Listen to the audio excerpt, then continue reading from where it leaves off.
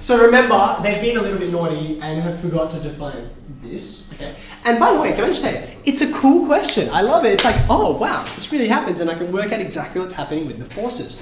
They tell you that the wind is exerting that force of 4.9 newtons. Okay. So 4.9 newtons are going that way. You also know, I think they tell you, what is it? Mass 1 kilogram, right? 1 kilogram? Yeah. So you've got 9.8 newtons going that way. So now all that remains is to say, well, because these guys are acting this way, and the only thing counteracting, like making that not fly off, making it still, is this string. What do they even call it? A rope or whatever? Okay. These two must be equal and opposite just by virtue of the tension in this string. Okay. So therefore, I'm going to put it in some other colors because, like I said, these diagrams get very busy very fast. You can see over here, right? They've given us some names here. I think they've called that alpha. They call this alpha, right? So that's alpha. Then what you can do is create around here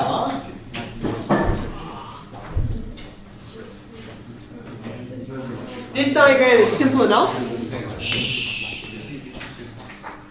This diagram is simple enough that I'm going to put the I'm going to resolve the forces on the diagram rather than draw a separate one. You can see before, by the way, why I had to do it, because like there's so many forces here. Vertical forces are going to be overlapping with each other, just confusing. But here, I've just got this guy going up. Sorry, that's vertical. Okay, which must be equal and opposite to this. And then you've got this guy acting this way, which must be equal and opposite to that. Okay, because they must balance out. So you can see, when you have a look at, well, where's alpha on this? Okay, well, here's alpha inside, right? It's the same angle of depression all the way along. What am I going to use to help me actually work out what alpha is? What information? Newtons. Okay, yeah, it's going to be the newtons, right? So you can see, you've got going in this direction, there must be 4.9 newtons also going in that direction, right? Or I can draw it here. Okay. And you've also got 9.8 going that way. Like so. Okay. So therefore, probably what I would formally write is I'm going to write, again, a pair of equations that relate t and alpha to these two vectors. Okay. So I'm going to say t sine alpha, what's that? Come on, sine, that's vertical, right? Thank you, 9.8 newtons. In the same way, t cos alpha is going to be, thank you.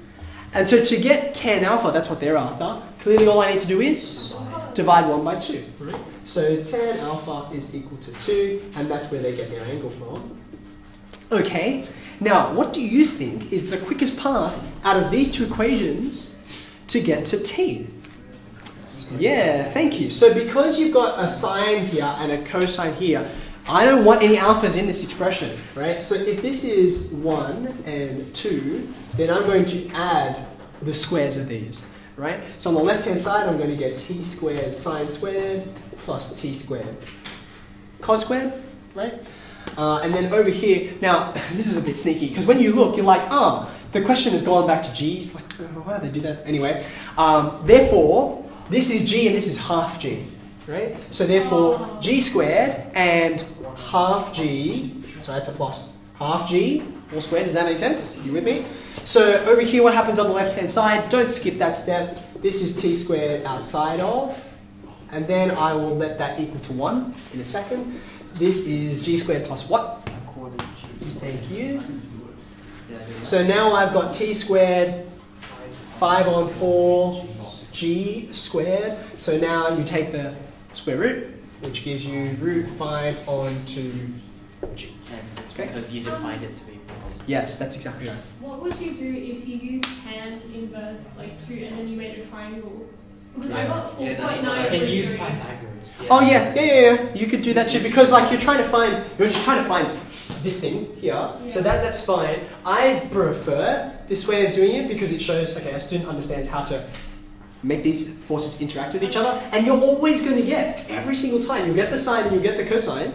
So if you are trying to put them back together, then just square out. In some senses, we have done the same thing because I'm doing Pythagoras just like you are. But if I wrote the answer as 4.9 root 3, would that be considered wrong? I think that's okay. This particular question has been unusual in leaving this not in terms of G. And I think it's just convenient because like, oh, this is nice and neat versus, do you see what I mean?